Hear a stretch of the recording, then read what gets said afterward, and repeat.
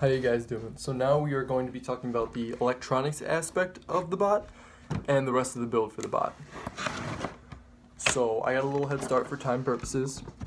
Here is all the electronic components. Here's your ESC, your switch, your receiver, and your battery. And as you can see, on, off, on, off. I'm going to show you how I did it, alright?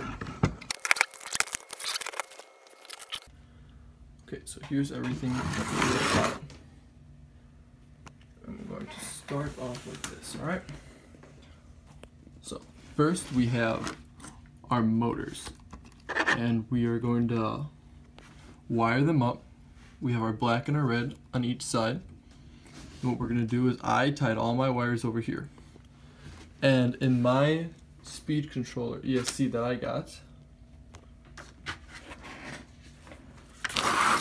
it is the Scorpion Mini. So one motor goes here, one motor goes there, and your battery goes here.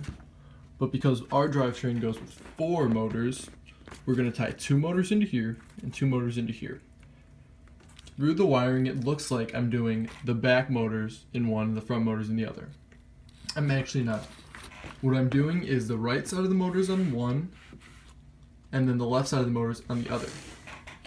And I fed the wires back, and I did both positives, both negatives, both positives, both negatives. Then I have my battery, and there's a negative positive. Okay. So with this, we have our switch.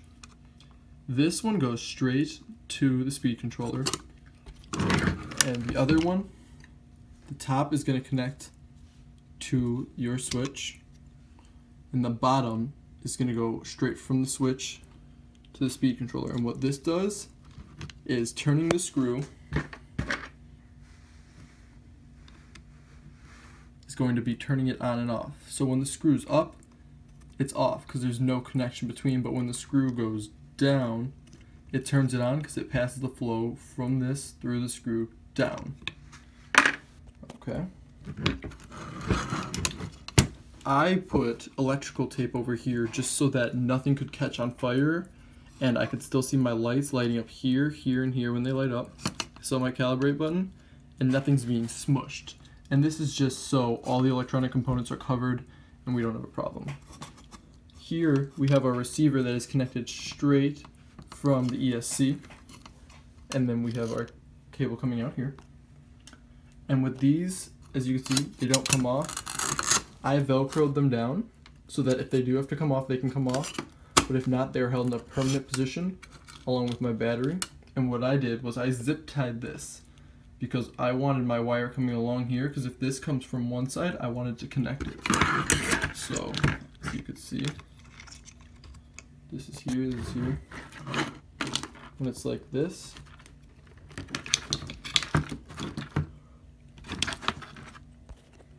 my wire can bend this way and plug right in. Okay. So the wiring's pretty simple. I used a lot of electrical tape just so nothing was exposed, and heat shrink. I used heat shrink on all these just to keep them together. And I used heat shrink on the connection from the motor to the wire.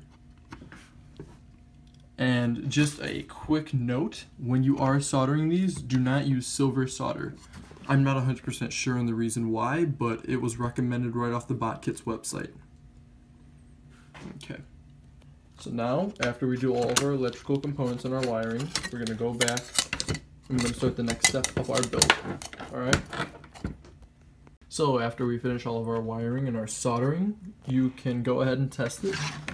So depending on which receiver and controller you have, it's going to be different for binding. So I'm sure whichever controller you have, there will be a video online of how to bind it.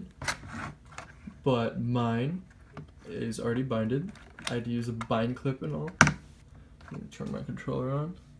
Now we are able to test our bot, just to see if it works. Ready? All good one way, all good the other. Turning is all good also.